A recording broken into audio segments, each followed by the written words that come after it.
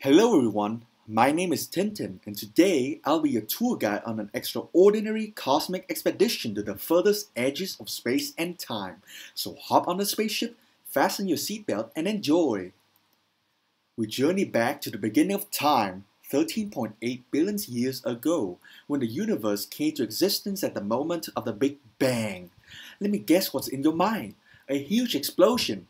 Actually, the Big Bang refers to the start of an expansion of space rather than any definitive explosion, but I don't blame you because the term is pretty misleading. So basically, the universe was extremely dense, hot, and minuscule at the beginning, and some unknown mechanism caused it to expand. About 10 to the negative 36 seconds after the Big Bang, a faster-than-light cosmic expansion occurred called inflation, which blew our observable universe up from much smaller than an atom to the size of a grain of sand. It beautifully explains many of the astronomical observations that previous Big Bang theories failed to address. It describes how the universe looks pretty much the same in all directions on a large scale because inflation smoothed space out like how clothes are de-wrinkled after being ironed. Meanwhile, when the universe was minuscule, there are constant temporary changes of energy on a microscopic level called quantum fluctuations, visualized by the squiggly image on the left. These fluctuations got wildly amplified during inflation, which led to sufficient variations of matter in space, essential to the formation of galaxies and stars and planets and of course our lives. Thank goodness inflation happened. Unfortunately, there is no direct evidence of inflation as of right now. Current theory predicts that inflation would create ripples in space-time called gravitational waves that should be detected in the near future by more advanced detectors. Let's move on to the next era, antimatter. Wow, is this science fiction? No, this is real physics. Basically, for every ordinary particle, there is an antiparticle counterpart with the same mass and opposite charge. For instance, a proton has a positive charge and an antiproton with the exact same mass has a negative charge. A pair of particle and antiparticle can annihilate into energy as light or be produced by light, a process described by Einstein's famous equation E equals mc squared that describes how mass and energy are equivalent quantities. This process can be catastrophic. The annihilation of 1 kilogram of matter and 1 kilogram of antimatter can produce as much power as 2,000 nuclear bombs dropped in Nagasaki in World War II.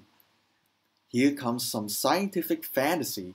The villains in Dan Brown's famous novels Angels and Demons stole some antimatter from a scientific lab to destroy the Vatican. Another famous example is Star Trek, which uses particle-antiparticle annihilation to fuel interstellar travel. However, this remains in the realm of fiction because current technology cannot produce that much antimatter, unfortunately, or I guess fortunately considering the rising tension in international politics. You may wonder, where does all of the antimatter go if each particle has an antiparticle counterpart? This is still one of the greatest mysteries in astrophysics. There was some unknown mechanism that converted a very tiny amount of antimatter into matter so that matter could survive after all antiparticles annihilated with particles.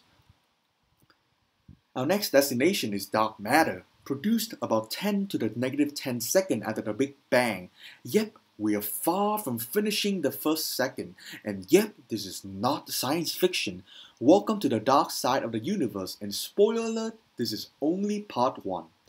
So we know from gravitational law that the further an astronomical object is from the center of a galaxy, the slower it moves. However, astronomers observe something opposite. The orbiting velocities do not decay at all. This implies that there is some extra unseen matter that facilitates this extra gravitational force to speed up the velocities, which is called dark matter.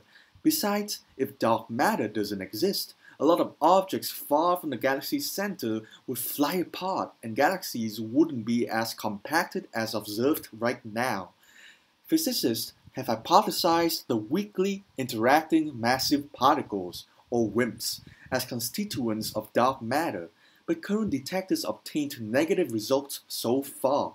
This remains another great mystery for future astrophysicists. We're leaping towards 10 seconds after the Big Bang, when protons and neutrons started to form atomic nuclei of hydrogen and helium. Interestingly, if protons are just 20% heavier than neutrons, they would have decayed into neutrons and atoms would never have existed. Is it just mere coincidence, or is it the creations of God? You decide that. In this era, the universe was filled with hot, dense soup of nuclei where light couldn't penetrate through. It took the universe another 380,000 years for electrons and nuclei to form neutral atoms. At this point, light could move freely, so this was the first moment the universe was transparent to be captured by our telescope. This image, the cosmic microwave background radiation, depicts the light radiated in the universe 13.4 billion years ago. Just to clarify, the color we see here are not true colors, only for visualizations. As the name implies, the light waves detected are in the range of microwaves, not optical light that our eyes can see. Are you feeling dizzy? When we cruise through hundreds of thousands of years, hold on tight because we're leaping to 9.8 billion years after the Big Bang, when dark energy started dominating the universe. I told you there would be a sequel to our dark side journey. When the universe was in its infancy, dark energy was near to non-existent, yet right now it takes up 72% of the universe. As space expanded, ordinary matter and dark matter got diluted, which makes sense to us. However, dark energy is speculated to have a constant density, so that its matter per volume doesn't change, so it increases in amount as space expands. So what's special about dark energy? It is anti-gravity. It causes the cosmic expansion to accelerate, or in other words, the universe expands faster and faster. If the universe is only filled with dark matter and ordinary matter, the cosmic expansion is expected to decelerate because of gravity. Dark energy as of right now is still full of mysteries and remains more or less a hypothetical concept that would explain the accelerating cosmic expansion. Dark energy in the future holds the cosmic fate. If cosmic expansion keeps happening, there might be one day that the universe is so cooled down that activities like star formation are no longer possible and the universe just silently dies, which is called the Big Freeze. Or the universe will expand so much that galaxies, stars, and planets and even atoms are ripped apart, the complete triumph of dark energy, which is called the Big Rip. If dark energy somehow decays, matter would take over and cause the universe to collapse under its own gravity, the Big Crunch. This might trigger a follow-up Big Bang and the entire process recycles. That concludes our journey today.